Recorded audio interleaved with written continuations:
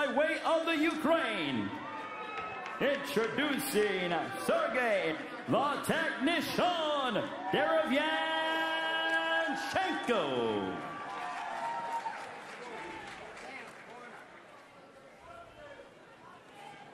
Got a real good referee for this one in Johnny Callis. Sergey, Andre.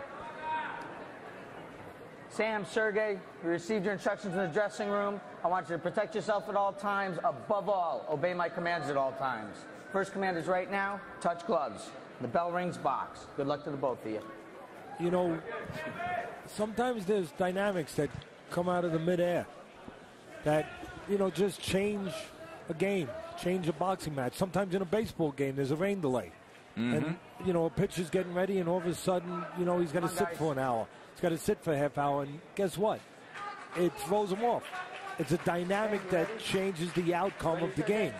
I wonder if that dynamic will change this fight, because neither guy really had the right amount of time to warm up. For what it's worth, Derievyanchenko had a little more time than Solomon, because it was Solomon whose wraps were being dealt with second. Point well taken. But again, both guys were disturbed from their normal routine and not given the right amount of time to get ready. The knee of Solomon could be a problem. His right knee, he's had surgery there. He's had problems before. You can't see it, Joe, because the trunks are too long. But he wears, I believe underneath there somewhere, there should be some kind of... No, actually, there is no brace. But the right knee has had surgery more than once. It's been a problem. He's 42 years old. And you wonder if it's going to hold up. And he's going to need that right leg to hold up, because that's part of the game of Solomon. Move a little bit, attack a little bit, keep you off balance, basically make an ugly fight, create chaos. Well, pretty much that first exchange you saw where he ended up on the canvas was the summation of what you get from Sam Solomon.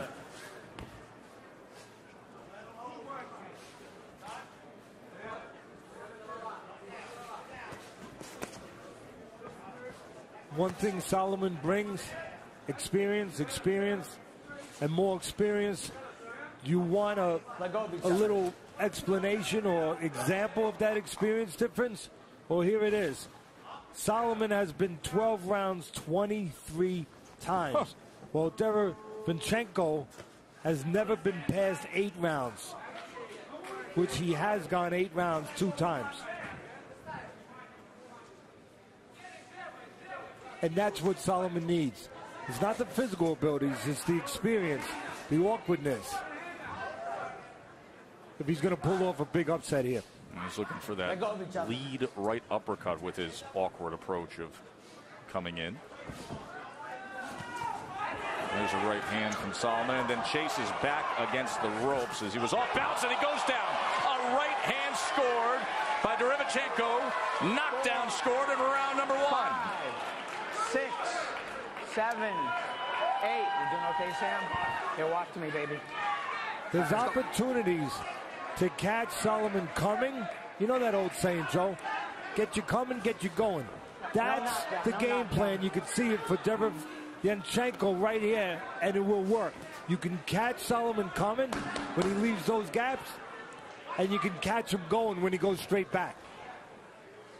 So Derievyanchenko off to a good start here against the veteran Sam Solomon. Knockdown scored in round number. The right knee being an issue. Of course, he fought for the middleweight championship in 2014 against Jermaine Taylor, gave way of the belt. And in that fight, he injured his right knee badly. He was able to finish the fight, but was off balance throughout and was down plenty, and then was trying to come back and fight on March 5th against Antoine Douglas, but re-injured his right knee in training.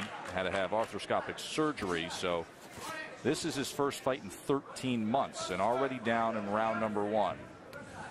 Yeah, I like Derievyanchenko. I watched tape on him, and what I liked about him, the best way I can say it, and it's a great compliment for me, is he's solid in every area.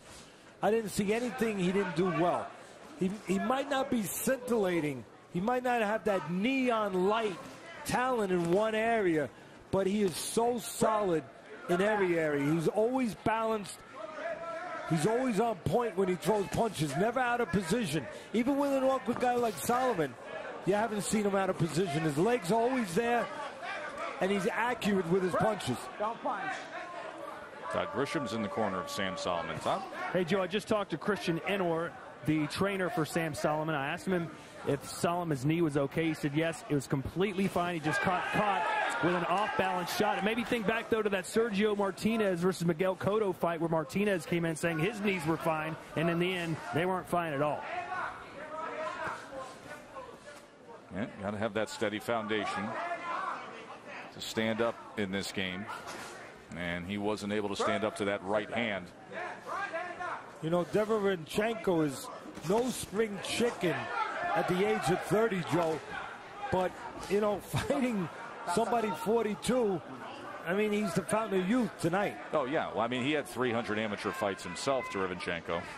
2008 Olympian on that very talented Ukraine team. This is being scored a knockdown, so that's the second knockdown scored. 6, 7, 8. It's just not a pretty picture at times when you watch Sam Solomon. No, but you're getting the picture that I asked for at our opening. When I said how about that? If Derivanchenko wants to go into the neighborhood of the other Ukrainian fighters, go out there and score a knockout against a guy who's only been stopped once in 58 fights. His glove almost touched the canvas right there. As here comes Derivanchenko headhunting the awkward veteran. Now he gets him in that neutral corner. See if he can thud home a right hand. Oh my! How about that left? Sam Solomon crashing down. Wobbly, wobbly, and gonzo. Night over. Derivanchenko knockout sensation there.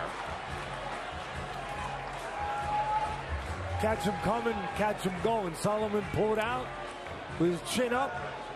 He's gotten away with it in the past. At 42, against a solid, undefeated, well, actually a fighter with one loss, a good, solid Ukrainian fighter, he did not get away with it. And again, Derivanchenko answered the call that in some ways I put out there in the opening. You want to get my attention? Go knock out this 42-year-old former champion who is towards the end of his career, who's only been stopped once in 58 fights. Go stop him. Finish here and watch for the left. Again, the right hand there, another right hand. There, that picture, not the best angle. See if we get another angle. The right hand does damage. The right hand again does damage. He's going to pull back. I'm going to guess he never saw that punch. And here comes the left hook. He's stepping back. The left hook right there. That's a good angle. From the other angle, the right glove of Solomon hit it. But you can see the impact on that angle. He pulls back, and the left hook is right there. And again, I was talking about catching him coming. He caught him coming. He caught him going. Stepped with him with that left hook. Right on the button. 6. Clean knockout.